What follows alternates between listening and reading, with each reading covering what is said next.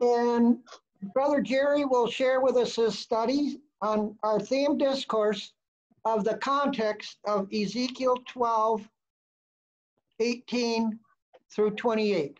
And I assume Brother Jerry has a PowerPoint for us, correct? Yes. Is that okay? Brother Jerry, go ahead. It should be coming up. Is it on the screen now? Yes. Yes. Okay. Well, brethren, it's good to be with you. We're very privileged and blessed to be with you, and certainly humbled by the invitation. And you know, it's a wonderful study that's been put together by the brethren here in Ohio for us, and we've really enjoyed meditating upon these features and how the Ezekiel 12 comes into this vision. And we're also, you know, very nervous, brethren. So we know we're not speaking to just anyone out there. These are the Lord's royal own who study hard and know this. And so we appreciate any thoughts you have or any corrections as well. But thankfully, you know, we're going first. So we get to just give you the peripheral vision, as it were. And we will leave the deep dive to our very able brethren. I'm sure have meditated much on these subjects with Brother Wes and Brother John and Brother Rick. So we're going to approach this from a standpoint of the vision, 2020 vision, from where the vision is now in 2020. We're going to get to that point. And of course, that it's our spiritual eyesight vision that we're looking to. And let me just close my screen here. Our references are from the scriptures, of course. We're referencing reprint 5374 and Ezekiel 12, and many of Brother Russell's comments. We're very privileged too to speak with several brethren and kind of do a collaboration with them on some of the thoughts here. So we're hoping it'll be a blessing to all, and trust the Lord will overrule. 2020 vision, that's the standard for perfect vision. You know, when vision is clear, we're in focus. And we're able to see and discern properly, you know, distances, measurements. But when the vision is out of focus, it needs to be corrected. And it can only be done by the physician who knows how to correct that vision and what to do. In Habakkuk 2:2, it says, "And Jehovah answered me and said, Write the vision and make it plain upon the tables, that he may run that readeth it." Habakkuk 2:3, "For the vision is yet for the appointed time." I'm sorry, brethren. "And it hasteneth toward the end, and shall not lie. Though it tarry, wait for it, because it will surely come. It will not delay." And as he sat on the Mount of Olives, the disciples came unto him privately, saying, "Tell us, when shall these things be? And what shall be the sign of thy presence and the end of the age?" In verse 45 and 46 says, "Who then is the faithful and wise servant, whom his Lord has set over all his goods, his household, to give them their meat in due season?" So as Habakkuk was told to write this vision, to make it plain, and also we're told that the vision would speak in the end. And the disciples came to the Lord and they said, "Well, tell us, when will all these things be, Lord?" And the Lord expounds to them. He tells them everything that's going to be going on. And he gives them this 2,000 year of events to look to and to be watchful of, to let them know that it's time that's going to pass, that it's going to have to be an endurance, and there's going to have to be a trusting and a faith. But then he tells them with these comforting words that there will be a servant at a time, and he'll be able to give them that meat in due season. Blessed is that servant who is Lord, when he hath come, shall find so doing. And the Lord gave and opened those things at the end of the age, at the time, the appointed time of his presence, to be and give that vision and have it speak. And we know that servant was Charles Taze Russell. And we know that Brother Russell, around this time, as he's prepared all these notes and these studies, and the Lord put him with those that had done research, had been studying and looking into the pyramid and looking into the presence. And of course, I'm sure he was acquainted with Brother Miller and seeking a time of the presence. But it all came into focus at the time of our Lord's presence. And Brother Russell put these things down to make it plain. And so at this time, this reprint 5373, it's right before the one that we're considering for our study today. And it's 1914, and he's writing this in January. And Brother Russell's looking, again, he's looking for this vision to speak. And what is it saying? And he knows 1914 is the end of the Gentile times. And he's in the article, it says this: from every point of view, the year 1914 seems big with possibilities. The headlines of all the newspapers of the world tell that our master's predictions of nearly 19 centuries ago is being fulfilled. Men's hearts are failing them for fear and for looking after those things which are coming on the earth in the present social order of affairs. Evidences multiply on every hand that the teachings of the colleges for the past 30 years along the lines of human evolution and destructive higher criticism of the Bible are bearing their fruitage. Wow, that sounds like it could be written today, doesn't it? With all the different experiences and the things that we're hearing, and the desire to eliminate God, to have a scientific answer for things. It has to be everything else but from a divine creator, and each one to be established as their own point of light, their own, centered around their own universe. This era of selfishness is just expounded to our day. Continuing on. The next step in order is a determination to make the most of the present life in view of their uncertainty about the future one. Under such conditions, can we wonder that socialism in its various forms and phases is growing, that a general spirit of doubt and discontent is increasing? Amazing discussions about socialism. Brother Russell felt that socialism would lead to anarchy. And we're hearing these same things going on now about socialism. And I found this to be very powerful. And in this next part as well.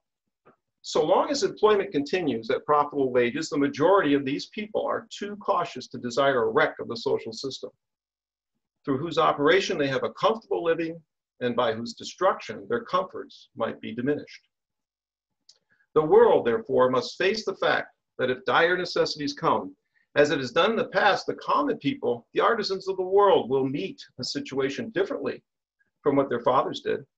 Faith in God and the Bible shaken, gone with most of them, we may be assured that a stoppage of the wheels of industry would speedily bring a terrible time of trouble to the civilized world.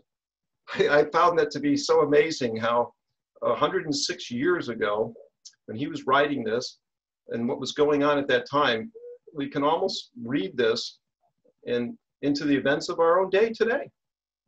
And that we're seeing just things that happen when the people are upset. They don't reason it out. They don't pray and go to God. They attack one another. We have those scriptures that tell us that it'd be every man's hand against his neighbor.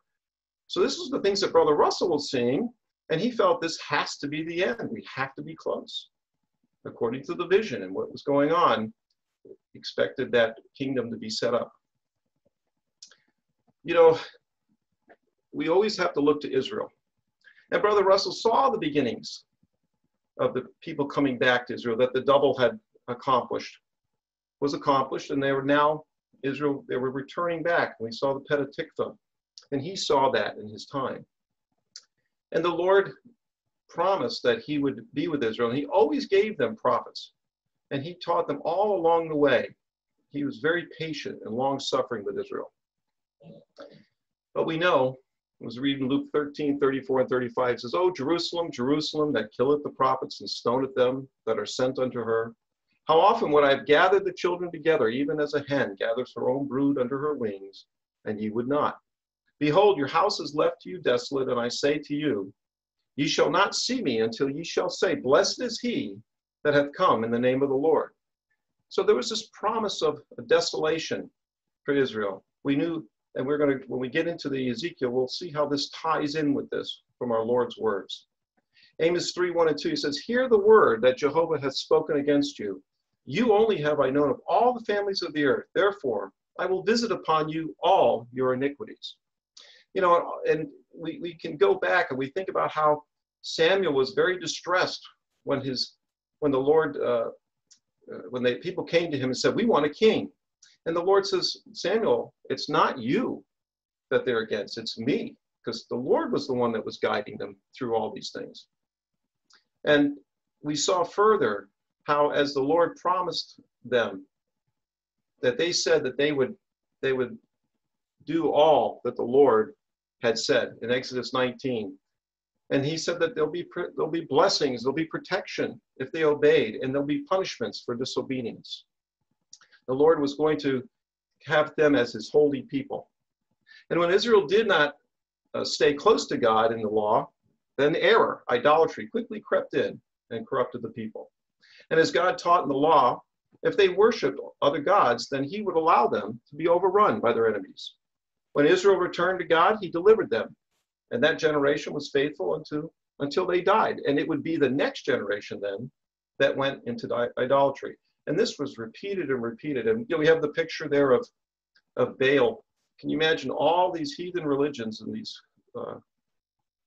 nations that would heat this image up to put the babies in the arms of this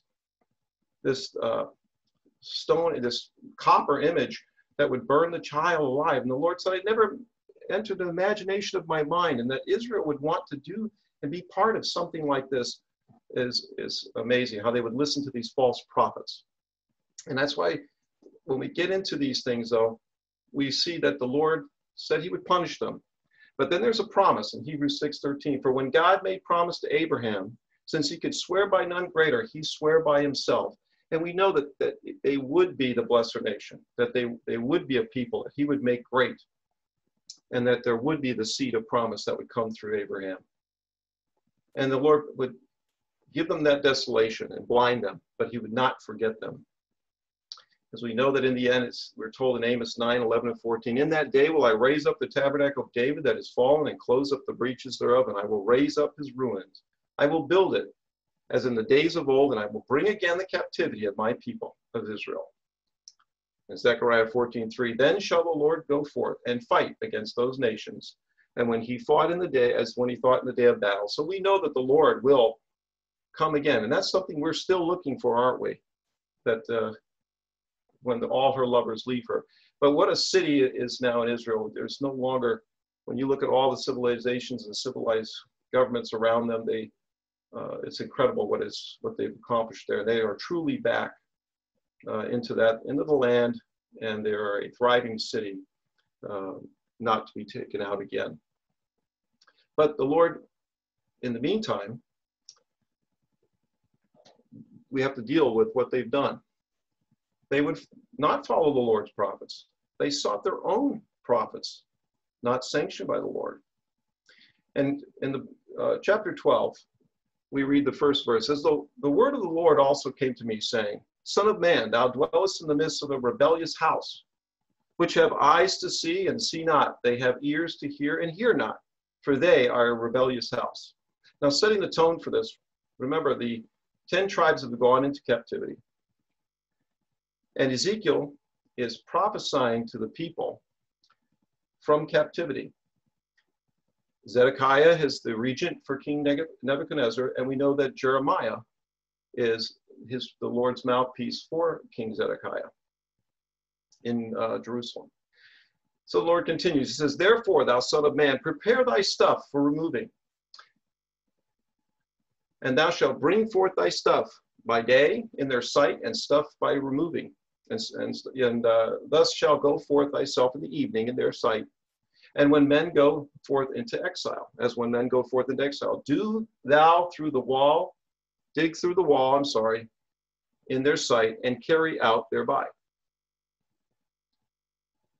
In their sight shalt thou bear it upon thy shoulder, and carry it forth in the dark. Thou shalt cover thy face, that thou see not the land, for I have set thee for a sign unto the house of Israel.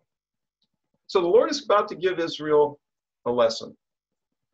And he's with the captives there, with Ezekiel. And Ezekiel is doing this thing. He's taking these baggage, perhaps just what he could carry on his back. And he's doing this digging through a wall, and he's going off. And the people are watching this and seeing him do this. And the Lord meant this for the people to be a picture. We'll continue on in verse 10. It says, say thou unto them, thus saith the Lord God, this burden concerning the prince in Jerusalem and all the house of Israel that are among them. Say, I am your sign. Like as I have done, so shall it be done unto them. They shall remove and go into captivity. So the prophecy here is showing that the Lord said the land would be desolate. But the people were thinking this prophecy's failed already. It had been so many years had passed in captivity, and Jerusalem is still there in Judah, and the people are in the land. But the Lord is telling them, no, that it's going to happen, and here is the prophecy. And the prince that is among them shall bear upon his shoulder in the twilight, and shall go forth. They shall dig through the wall to carry out thereby. He shall cover his face, that he see not the ground with his eyes. My net also will I spread upon him, and he shall be taken in my snare, and I will bring him to Babylon, to the land of the Chaldeans. Yet shall he not see it, though he shall die there. And this prophecy is explained to the people that Zedekiah, who would rebel against Nebuchadnezzar, would be taken, and the land would be laid waste. All the people taken in captivity. Zedekiah's eyes would be put out. And that's just to say that he would be taken to the land, but he wouldn't see it because he'd be blinded. He received such terrible punishment for his lack of contrition, where he was supposed to serve Nebuchadnezzar. And the Lord was making it very clear, because Jeremiah had told Zedekiah, the Lord is doing this. He wants you to serve Nebuchadnezzar. He has given Nebuchadnezzar the authority. It is God doing this thing. Do not rebel. But he did, and he received this punishment. And all of Israel now went into captivity. Verse 15, and they shall know that I am Jehovah, when I shall disperse them among the nations and scatter them through the countries. So the Lord promised this, and he wanted them to know, by this thing, you will know that it was by my hand. Verse 20, and the cities that are inhabited shall be laid waste, and the land shall be desolate, and ye shall know that I am the Lord. And verse 21, and the word of the Lord came unto me, saying, Son of man, what is that proverb that ye have in the land of Israel, saying, the days are prolonged, and every vision faileth? And here we get to our key text, 23. Tell them, therefore, thus saith the Lord God, I will make this proverb to cease, and they shall no more use it as a proverb in Israel. But say unto them, the days are at hand, and the effect of every vision, that the Lord will make it all come true. Not one of his words would fail.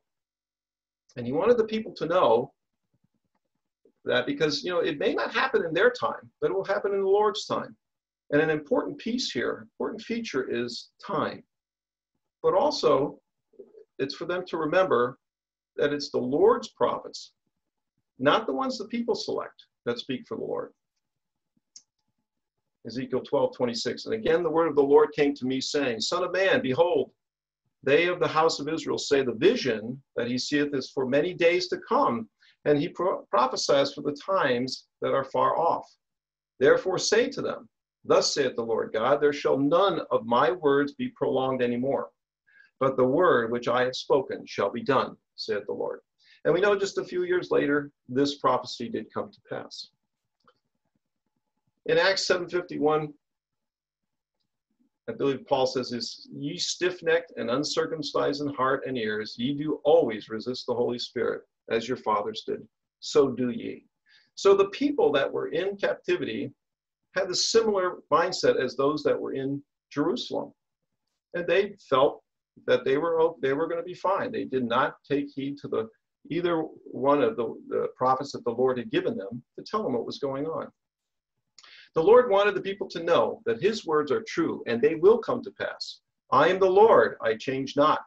My word will not return unto me void. The vision will not lie, it will speak, and the words and the visions of the prophets will not return unto me void. The people needed to understand that. And they have to know that the Lord and his seasons and his times are accomplished. And they are, as they promised they would do. They say, everything the Lord says we will do. They were out of covenant relationship with him. Prophecies, fulfillment, strengthen faith. Sometimes the Lord speaks to us through his prophets, matters which seem contradictory and require considerable faith. Yet subsequently, when we see the fulfillment of the predictions, these peculiarities of statement and fulfillment serve to strengthen faith and to convince us that the affairs about us are not occurring haphazard or by chance. But so far as God's people are concerned, spiritual as well as natural Israel, they are all under the divine supervision and guidance.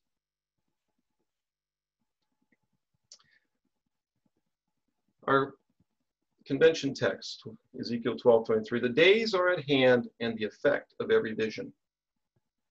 And what was the reasoning for this and causing this to happen to these people? To be told in such a way that, and they had just no belief. Well, you know, Ezekiel talks about this in 22:26. He says, her priests have done violence to my law and have profaned my holy things. They have made no distinction between the holy and the common. Neither have they caused men to discern between the unclean and the clean, and have hid their eyes from my Sabbaths, and I am profane among them. These false prophets and false teachers led away from the Lord. And the people like these sayings. You know, we know about in the end times, as perilous times will come, they'll be taking teachers, preachers of having itching ears, telling them what they want to hear. And there is no distinction then between what is holy and what is common. And we see that today, don't we? There is no reverence anymore to the Lord. How great that darkness. In reprint 5374, Brother Russell says, during the early persecutions of the church, it was believed that those who suffered would soon enter into glory. They thought the kingdom was near. Some of the disappointed ones continued to wait and hope and pray. Others organized a great papal system and declared that the church should have her glory now, that the kingdom of Messiah was here, and that the representatives of Messiah should sit upon a throne, impersonate Messiah, and bring the kingdoms of the world into subjection. They were evidently led to this by Messiah's not coming at the time expected, and they thought that they must bring about a fulfillment of the scriptures, which foretold his coming and reign. Again, this feature of time and trusting in the Lord and waiting on the Lord. The confusion, the out-of-focus vision, following the wrong prophets and wrong teachers. Daniel 12:4. But thou, O Daniel, shut up the words and seal the book, even to the time of the end. Many shall run to and fro, and knowledge shall be increased. And from the time that the daily sacrifice shall be taken away, and the abomination that maketh deathless set up, there shall be 1,290 days. And part of this whole vision, from the very beginning, from when Adam sinned, but the Lord promised that there would be a seed and it would crush the serpent's head. And even to Israel, coming after the desolation, they had Messiah come to them. And after this, there was the double that they received. They had double of favor and now disfavor, and now again back into the land. All these things laid out in the plan and given by the Lord's prophets. And Daniel was told to shut up the words. He wasn't to understand. They were for the time of the end. And Brother Russell looked to these things and looked and saw there to be an expectation. And verse 12, blessed is he that waiteth and cometh to the 1,330 days, 1,335 days. So we know 539 is our date when we have been established as this Antichrist system set up. And it goes to 1799 to 1,260 years. Excuse me, we'll go to the next slide here. And we know that the 1,260 days that were prophesied are 42 months, 3.5 times, that the papacy was in place. And we know that in Revelation we're told, it says, and I will give power unto my two witnesses, and they shall prophesy 1,260 days, clothed in sackcloth. Revelation 12:6, and the woman fled into the wilderness, where she had the place prepared of God, that they should feed her there 1,260 days. So the Lord provided for his church, for those that would not bow the knee to Baal or give up and had that strong faith. You know, we think about how when the priests of Baal came, what a great victory that was for Elijah. But yet he was so afraid when the queen wanted to kill him now for that, and he fled. And he says, I'm all alone, I'm by myself. And the Lord said, no, I know those that are mine. So as the papal power had their reign till 1799, at the end of the 1,260 days, and then we had this cleansing period in 1829, another significant moment. And then that wonderful 1,335 days where we know the returned Lord came to a refreshing of all things promised. You know, the papers of that time period, when William Miller was talking about the presence of the Lord and the expectations, and then they failed. But, you know, I believe Brother Russell had a lot of respect for Brother Miller. And, you know, in the third volume, he quotes him. He says, we thank God always on your behalf. Our late disappointment has produced in you, and we hope in us also, a deep humiliation and a careful inspection of our hearts. And though we are humbled and in a measure pained by the jeers of a wicked and perverse generation, we are not terrified nor cast down. You can, all of you, when inquired of for the reasons of your hope, open your Bibles and with meekness and fear show the inquirer why you hope in the glorious appearing of the great God and our Savior Jesus Christ. Never fear, brethren. God has told you what to say. Do as he bids you, and he will take care of the consequences. God says, say unto them, the days are at hand, and the effect of every vision.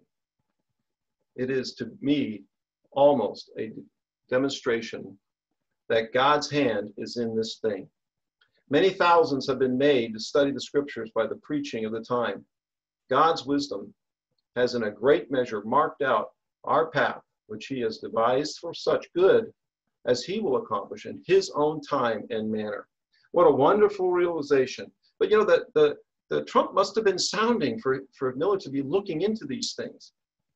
And we're sure the Lord must have been pleased by it. Look what it had accomplished. It woke those up. They were off with the chronology a bit, but it woke the people up to study the Bible, to get closer to the Lord. It had that cleansing effect, to be sure. Seeking the kingdom ahead of God's time. You know, once we see that the papal influence, they desire to have this kingdom. Vicarius Filii Dei is the Pope's insignia, that in place of God I rule. We saw that they tried to have this kingdom on earth and control the earth. And that failed, and it went down. And then we saw Brother Miller, when now with the papal power being diminished, now the scriptures are written in the language of the people and so forth, and we have this wonderful blessings flowing. All those can know about this loving God. But then something else was going on at the same time. We had Karl Marx was talking about this communistic lifestyle and the good of all, socialism. And you know, Vladimir Ilyich Ulyanov, otherwise known as Lenin, he liked Marx's concept and he continued them on. And then we had Lev Davidovich Bronstein, otherwise known as Leon Trotsky. These were all Jews, brethren. Now, whether they decided that, you know, they're not going to wait on the Lord to bring them back into the land and to allow Israel to once be occupied, they wanted to start God's kingdom and help. You know, Karl Marx has a little bit of a background. But, you know, remember, we're giving you a periphery here. We're taking you through, but all the way through, there were those that seeking their own glory. There might have been some good intentions here. After Leon Trotsky was on board, Stalin, he turned the communism into a totalitarianism, and there was no proper sharing. And that, of course, that's man's mind. It's the selfishness. It's not the time. This is a wonderful thing for the kingdom under a righteous rule. But yet this was tried, and it created oppression, just like in the religious order of things with papacy and the nominal churches. They love that power and that hierarchy and that lording over one another. We know our Lord says, don't do that to each other. That's what the others do. You're not to be like that. But that's all these systems have done. They might have started out with good intentions and pure word, but they ended up to suit the end of the ones who are in power. God's plan of the ages is the vision seen by the prophet Habakkuk, who was told to write it and make it plain upon tables, that everyone may read it fluently. That in the end, the vision should speak and not lie, though it would seem to tarry, yet it would not tarry. It would seem to all that the great plan of God was long delayed. The groaning creation would think the Heavenly Father was very slack. Many would be inclined to lose their faith in respect to the seed of Abraham, and to think that God had forgotten the promise which he had made to Abraham. We wanted to bring this part in. This is part of the reprint article as well. A famine, but not for bread. It's a subheading there. And when Brother Russell was in Boston, an editor of the Boston Religious Journal said to us on the Monday following our discourse, I was at your meeting yesterday and I saw the immense congregation. I looked it over and said to myself, what is it that brings these people here? I remembered that there were seaside attractions, parks, everything to induce people to stay away. Yet on that warm summer afternoon, there were 4,000 present at the meeting and 2,000 that were turned away. We have many ministers in Boston, good choirs, everything to attract. But these ministers at this time of the year have only 40 or 50 at their services. How is it that so many came out to your meeting and sat there for 2 hours? And Brother Russell responds, and we reply that it seems to us that we are seeing the fulfillment of the prophecy. There shall be a famine in the land, not a famine for bread nor a thirst for water, but for hearing the word of the Lord.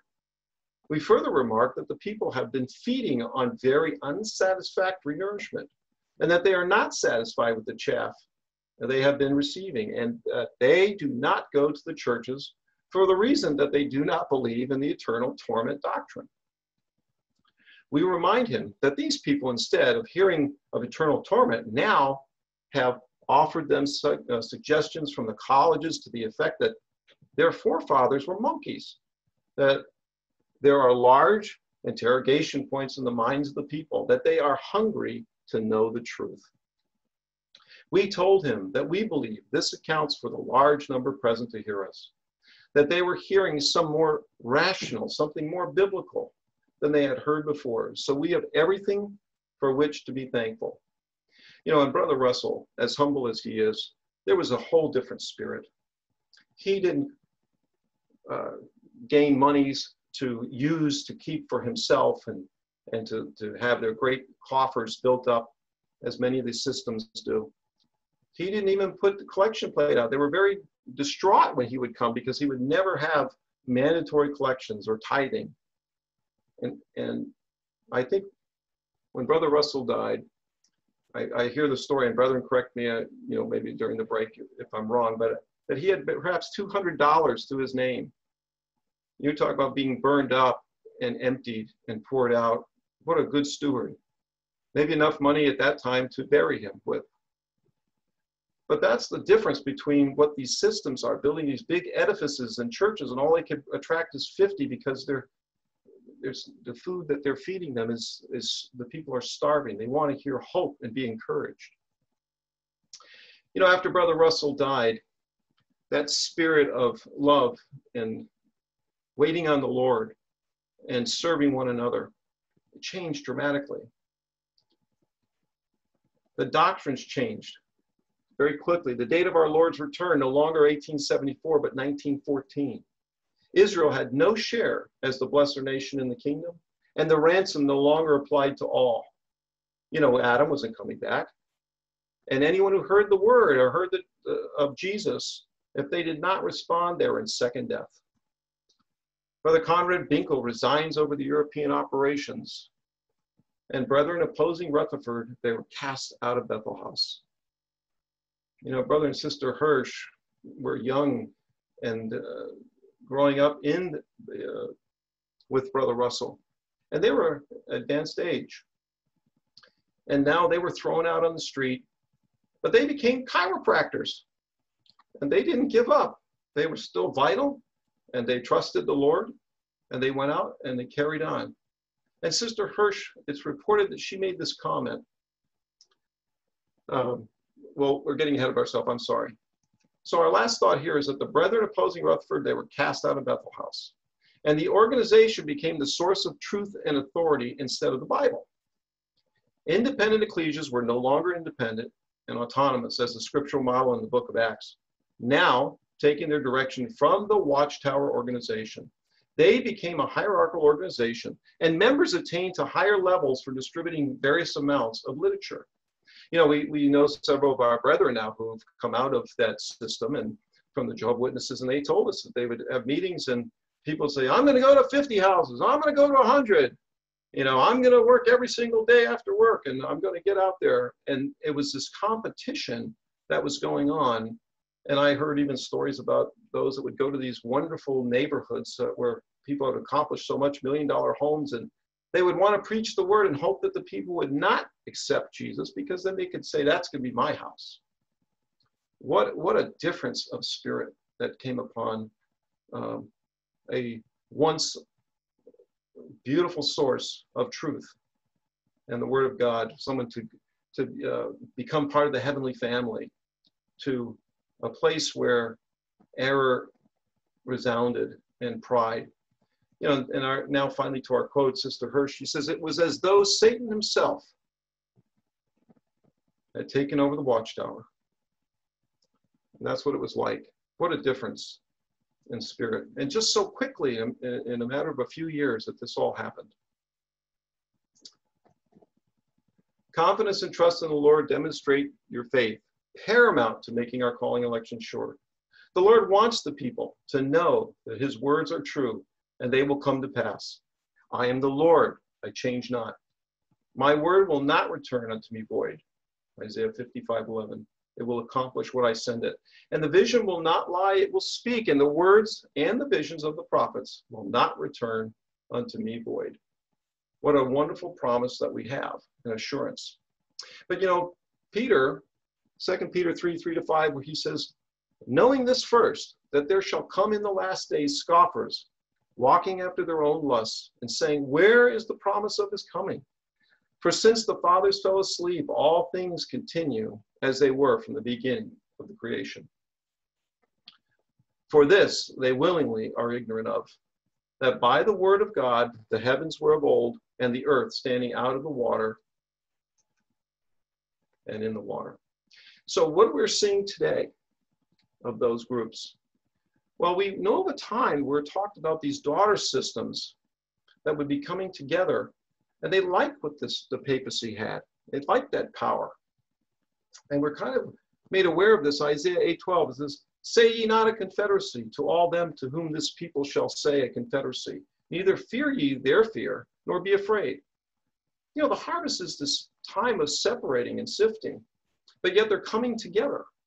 There's a key doctrine of the Trinity that holds them together.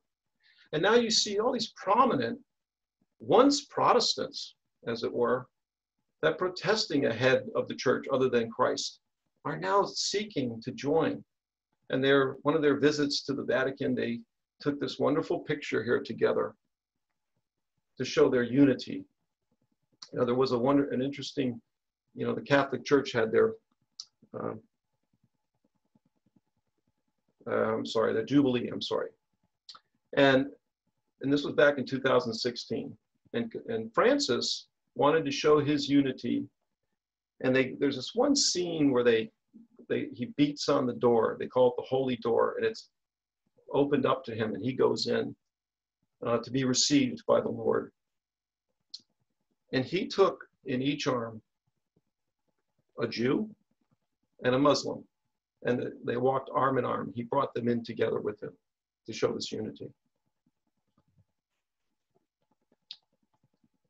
October 22nd, 2009, there was an article, and this is from Pope Benedict, his actions. It says, and perhaps the boldest move of his tenure to date, Pope Benedict welcomed traditional Anglican bishops, clergy, and laity to join the Catholic Church, while still retaining key Anglican traditions, including married priests. Under the new apostolic constitution structure, whole groups of Anglicans can move into a local Catholic church that will be headed by former Anglican clergy. In his official response, Australian Anglican Archbishop Hepworth stated, "We are profoundly moved by the generosity of the Holy Father, Pope Benedict. May I firstly state that this is an act of great goodness. It more than matches the dreams we dared to include in our petition of 2 years ago." You know, the Crystal Cathedral, Schuler was the minister there. And he wrote a letter to the Pope and he said, "Holy Father, what must we do to come back into harmony?" You know, far cry from when King Henry VIII wrote the 7 Sacraments against Martin Luther, and the Pope bestowed upon him the defender of the faith. But later Henry VIII started this Anglican Church. And now we know that the Lutheran Church has joined with the Episcopal Church, and now the Pope has welcomed them back in. So the lines are going away and this unity is coming together. And this is one of those things to expect of the vision at the end. You know, the Christian, so-called Christendom has had power for so long. They're supposed to have unity, blessings flowing to all men under their kingdoms. But yet we see greed and selfishness. It's just leading to death and destruction and anarchy throughout the world. It's a bloody, bloody mess. You know, these nations are coming together, and the religious powers, we're seeing this rolling together in our day. Many nations are bankrupt. The EU is breaking up. The church's revenues are down. Many are closing. There's an open revolt, people rising up and wanting their rights. Greatest economy of the earth is faltering. The US financial collapse, foreclosures, unemployment, especially now this COVID-19 is wreaking havoc worldwide. The Christian world is spending over $1.5 trillion on defense this year to kill their fellow human beings and to establish this authoritarian power over others. Discontent, general feeling of the masses that their government is corrupt. Conflict between rich and poor are more of a probability than ever before. Every man's hand against his neighbor is prophesied. You know, when we were thinking about the picture here of those that believe that they are doing God's will, we were reminded of that scene at the wedding. And, you know, it was an interesting way that our Lord Jesus told the story. In Matthew 22:11-13 says that when the king came in to see the guests, he saw there a man which had not a wedding garment. And he said to him, "Friend, how comest thou in hither not having a wedding garment?" And he was speechless. Then said the king to the servants, "Bind him hand and foot and take him away.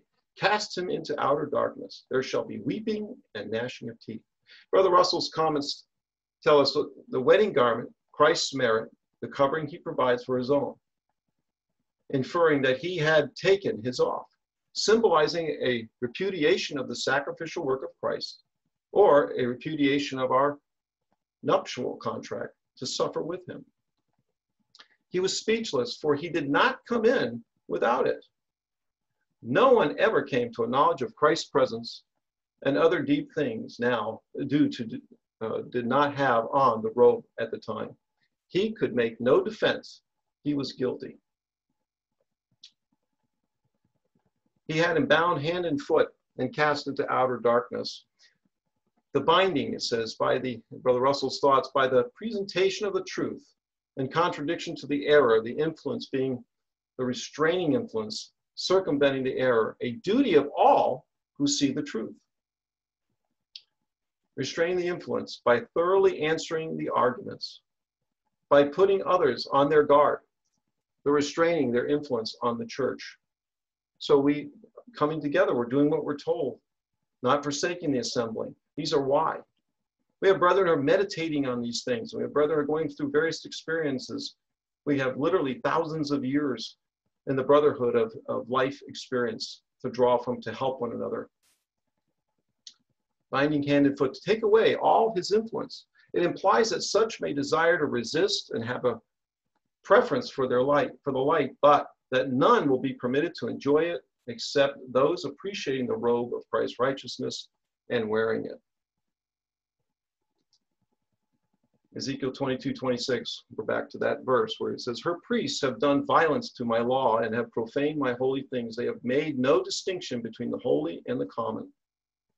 I will overturn it.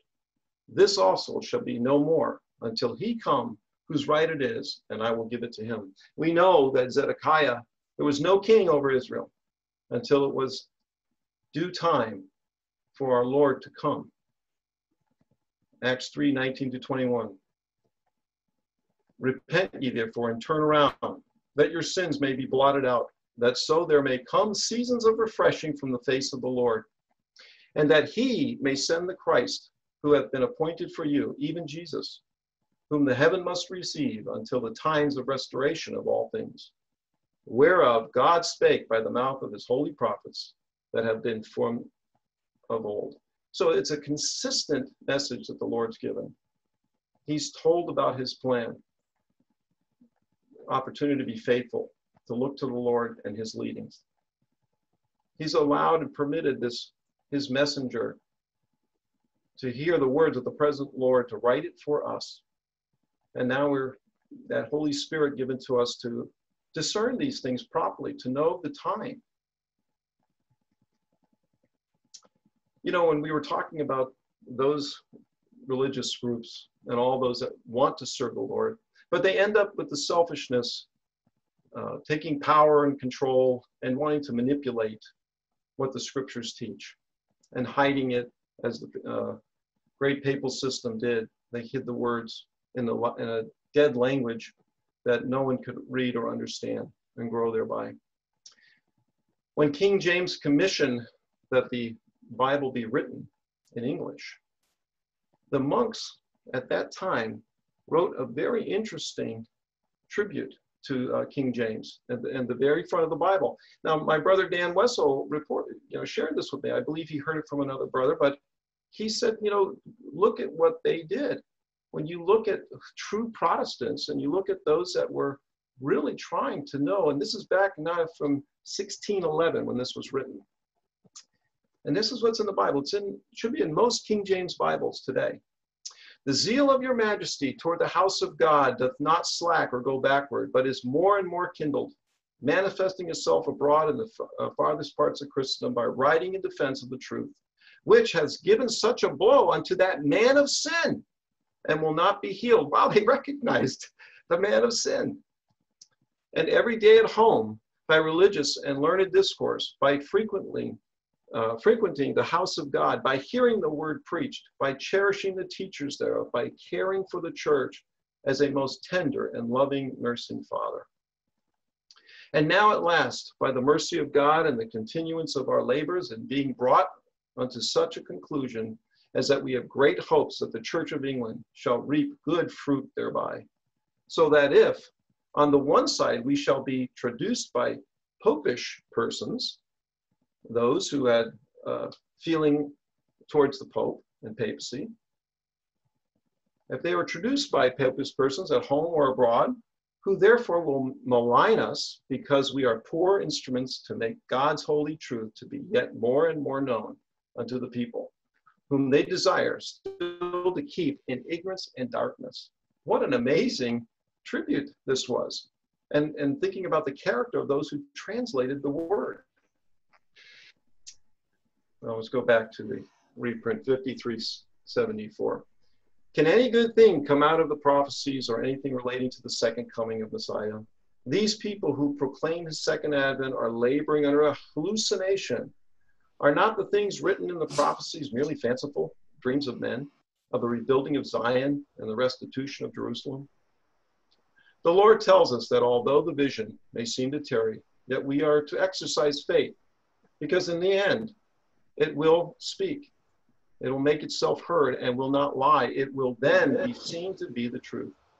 The divine plan of the ages is to be made plain upon tables. It will be made so very plain to us that he who runs may read. He who is asleep may not read.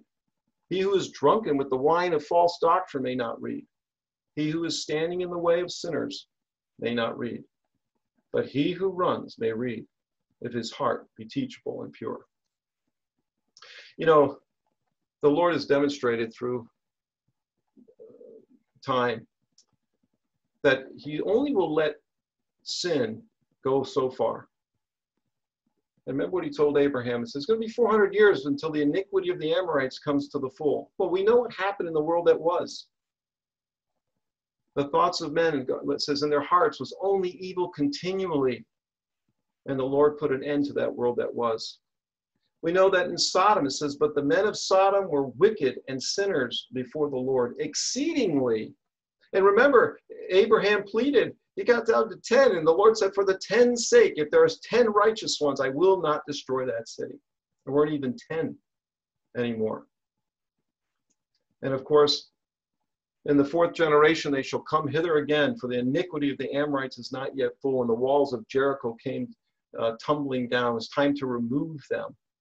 But there was also a warning given that if you turn from the Lord and did these things, he would do the same to you. The Lord is consistent, but he gives each one, and this is evidence that he gave and wants his creation to know and to learn. He gives them the prophets, he gives them their experiences, he gives the time. He's a long-suffering God because he wants every man to come to the knowledge of the truth. He wants them all to be saved. That's what his son accomplished. He wants them to have that pure language, that opportunity. For I am the Lord, I change not, Malachi 3:6. God only allowed sin to go so far. When his purposes were served, over time, he intervened.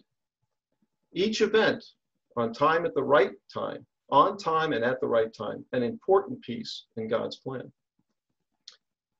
All scripture for instruction in righteousness. You know, one of the biggest things that our Lord reprimanded and the scribes and Pharisees was that how they could not acknowledge him. And he said in Luke 12:54-57, says, also to the people, when ye see a cloud rise out of the west, straightway you say, there cometh a shower, and so it is. And when you see the south wind blow, you say, there will be heat, and it cometh to pass. Ye hypocrites, you can discern the face of the sky and the earth, but how is it that you do not discern this time? They were all in expectation. They saw him raise the dead and heard about him raising the dead. They saw him heal the withered man's hand. He saw them cure leprosy, and the woman bent over for 18 years. They saw all these things, and it only kindled them to want to kill him. What a different spirit, contrary to what we are striving to do and what the Lord taught. You know, one of the key important doctrines that we are looking to see is that nation of Israel being left alone. Lamentations 1:2, this is contemporary English version, says, none of her former lovers are there to offer comfort. Her friends have betrayed her and are now her enemies. And we put that little arrow down there because there were some discussions that at one point that that should be the ancient worthies, but we know that the ancient worthies will show all Israel, and we know that the nations will take the hem of a Jew to learn of God, and they will be the blessed nation, and it will be the nation of Israel. Isaiah 42:13-14, Jehovah will go forth as a mighty man. He will stir up his zeal like a man of war. He will cry, yea, he will shout aloud. He will do mightily against his enemies. I have long time holding my peace. I have been still and refrained myself. Now will I cry out like a travailing woman. I will gasp and pant together. Reforms will fail, and men will take revenge. The systems will melt with fervent heat, and it will be impossible to reestablish the present order. It has outlived its usefulness. The Lord's given it the time, the iniquity coming to the full. That was from volume 4. I'm sorry, brethren. Volume 4, page 541 to 549. The same causes that were of the French Revolution are in place today to produce a similar but far more extensive revolution, a revolution which will be worldwide. Every principle of unrighteousness will be involved. In the past, the governments created and controlled all the events. 4 families ruled the earth. Nothing happened that they didn't know about. But today, with the World Wide Web, the instantaneous information that's given, governments are forced to react because the people are demanding their rights. They're finding out about the political schemes, speaking out against the financial policies, and the flow of truth literature is causing great problems for the religious claims.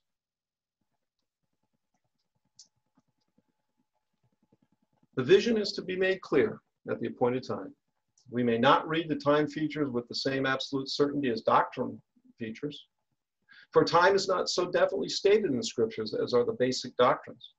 We are still walking by faith and not by sight. We are, however, not faithless and unbelieving, but faithful and waiting.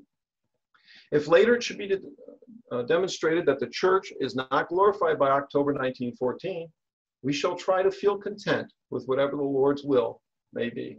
What a wonderful attitude. But thankfully, what a crash and what a sound did the Gentile times end. Being reviled, we bless. Being persecuted, we suffer. You know, brethren, in our day today, we see so many angry things that are happening, the evil that men do one to another. But that's not what we're to do. We are striving to be transformed. 1 Corinthians 4:12. If even so much as a bitter feeling against our traducers and maligners arise, it is to be fought, and so complete a victory gained over it that every fiber of our being will be in sweet accord with our great teacher's instructions. Love your enemies, pray for them which desperately use and persecute you, bless and injure not. August 9th manna, Brother Russell says, if the light that is in thee become darkness, how great is that darkness? Matthew 6:23. The harvest is a time for winnowing the wheat, a sifting, a separating time. It is for each of us to prove our characters, having done all stand. The test of this harvest must be like those of the Jewish or typical harvest. One of them is the cross, another is the presence of Christ, another is humility, another is love. The Jews were reproved because they knew not the time of their visitation. The matter is doubly distressing for those who have once seen the light of present truth and afterward gone into the outer darkness. It implies unfaithfulness. Matthew 5:8, blessed are the pure in heart, for they shall see God. The human heart, as well as the human body, has its appetites. Some of the soul's appetites are cravings for sympathy and fellowship, craving for ease and comfort, craving for name and fame, craving for pleasure.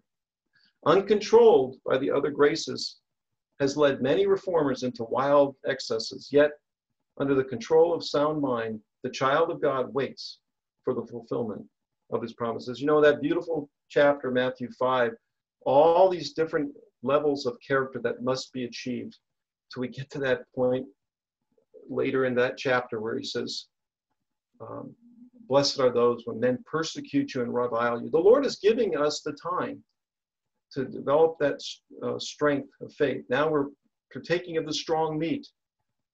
And as Paul says, having done all stand to be tested. As you see the day approaching, we go back to that reprint 5373. While watching for the consummation, while realizing that it will bring the time of trouble, while seeking to be as fully prepared as possible for whatever share we may have in that trouble, let us not unduly emphasize the feature of the divine plan in presenting matters to our Christian friends of the world. We have a message of hope and comfort, don't we, brethren? Let us more and more cultivate a sobriety of mind and loving tenderness of disposition, which will seek to tell only so much as may be necessary to be known. You know, Brother Russell says, you know, a brother told his wife all these terrible things and scared her to death. So the world knows all about the trouble. Tell them about the beautiful morning and the wonderful promises of the kingdom. Let us emphasize the goodness of God and the great blessings that is in store for mankind and the nearness of the blessing and the grand results to be obtained. Let us tell that the fulfillment of our Lord's prayer, thy kingdom come, is close at hand. So, brethren, in our concluding thoughts, the Lord has his timetable. Wait on the Lord. That was the message back to Israel. He gave them the prophets to help guide them. And he promised them and gave them these assurances, but they didn't have the confidence. He's given us a guide, the divine plan, a pattern, a role model in our Lord Jesus. But more than that, all of our brethren that are going through these different experiences. And we have these wonderful brethren who have gone through the narrow way all their lives, and we can look to them. All to be followed for the sanctifying work that needs to be done in us. There are consequences for disobedience. Just recompense always. Hear, sorry, brethren, that's the wrong hear, H-E-A-R, and obey the word of the Lord. This is the proving time. To obtain to the crowning wife, we must be faithful unto death, fully comply to the Lord's will, and none of self remains. And he said, it is the Lord, let him do what seemeth him good in his sight. 1 Samuel 3:18. Now, dear brethren, we hope that as we covered, as we said, the peripheral vision of the several thousand years here, that hopefully we covered enough of the highlights and we didn't step on our brethren who are going to speak after us and get that nice deep dive for us to really give us the richness of this plan. But it's our hope that you'll be encouraged that the Heavenly Father has always been there for his people. He allows these things to happen. He's a patient and long-suffering God. He wants his creation. He wants as many that will hear and that will believe and that will accept the truth and take of the waters freely to be successful and be in his kingdom, that he might be all in all. What a privilege we have to know now, the privilege to be called sons, to be made ready for that kingdom, to be part of that great mediator to bless and uplift the whole family of earth. May the Lord add his blessing. To God be the glory.